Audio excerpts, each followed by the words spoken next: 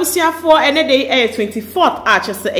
his leg on landlady one a family womo stormy United States of America womo emaye and arches a womo a celebrity Christmas na the way womo celebrity Christmas abusia kono efe na Ghana for ababe bo is legon abaso is legon his only side chick. Oma babe bona baso it sounds like Christmas na all celebrating. They were all celebrating with a year sebi ni maid no empo said ye ya wotimi edi ni maid no two quite all the time. There was a time I called Germany what ni maid ni quite at this time around United States of America me ti kwa mi kobida aka minim seka Tracey ebe treaty a year maid say ya can be called Tracey fie kwa ye a year maid emma mitimi etna flight mu echo United States of America abusi amama yenko said there's Tracey Boakye one in the family one mo celebrate a year Christmas no.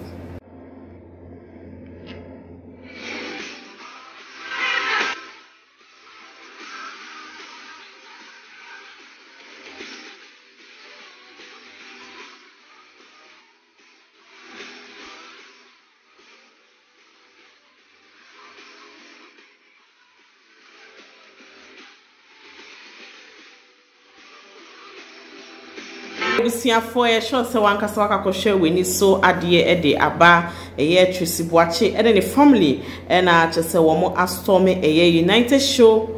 United States of America just say wo mo celebrate a year Christmas no na abra wo mo de a year sa video we ebeto a year abefo ahomatenta no so Ghana for do na ebe react ye na ye be ko ne akokenkan a year comments kakra e de aba say ye wi a wo so betimi e de wodie ahye comment section ase ye beto ye bo ne yakenkan ni na e de amamo sede ese efata abusuya abra wo posti a year wone ne ba ni made ni kunu ene ne mano a video ni omo pictures ebeto abefa matinta no so no ni fans and I say ni followers ebe react ye the odi kan was say Afia Pau we love you and the twas was Merry Christmas to you all the twas was I love this family and the twas was the house help the chilo na just say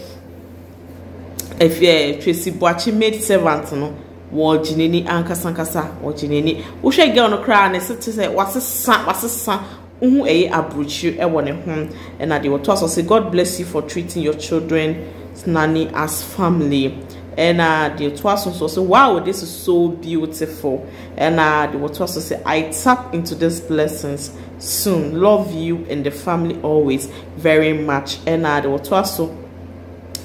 Tracey Boakye girl say, oh, that's sweet. God bless you too and your home, my love, and a Merry Christmas. Love you too, my beautiful mommy. We love you. And Tracey be responding, amen. Love you too. Ebusia comments ni de edosum bebre na we any ensema echegu ewo abefo matinta no so I just love us TV ye de ababet so when ni agi eye dwumedi hu am ye be stress o be subscribe to eye just love us TV na so subscribing so am your notification bell so the be information bia ye be drop our just love us TV won so nsa ebetimi aka wode wo san so ewo commenter ye be stress all the comments no e be share comment section honom e de amayem ye be to ye ne yakenkan nyina e de amamo sede ese na efata ebusia ensem bebre e na etwegu e wo abefo ahomatenta no so ne sainti ye besanso akwakodwudwuma bibi mo asanso apentem fofora etwegu e wo abefo ahomatenta no so e de ababetsomo na ye show bo se ye nsaka bi de mu nchiremu e beba besom so we fan of Tracey Boakye na so hwe video area ye be stress obe forward video no amana so e afoforo so na wo mu etimi eye ejuma pa wo mu ejuma pa eye just love TV yedi e wa hase abusuya mo comment de hu ehia ye eno ena just ejuma pa yedi wa hase nti ye be share some de mo comment abehye comment section ho e de amaye na ye beto yebo na ya be kenkan nyina e de amawo Sabrin students be break etwegu nti ebesanso akobiem asanso akope eye entemfoforo e de ababet somo yeda mu nyina se ebiem sem adachi e watch just love TV na mo supporting e just love TV she dwumadi ase nenye easy nenso maso ya sen kakra e de yen ababedu sam pempenso we na se just love TV e da so etiase na se just love TV enwuye enkolapse ya oh na just asida obolo aseda opiesie na achese ye de ma tiefo ene yahwefo nyina asema krakra ye mun kakra de ababedu sa empempenso we aseda ene ayeye enka modin eda ye de mu besi ne yasanso kopenten foforo de ababetum nemu men forget to say ube subscribe to Just Lovers TV na wasanso a share ma afofron so ensa etimi ayeden akebi ye dawa o se wadaji na oti Just Lovers TV ube sanso ati yenka sima ebi yakram.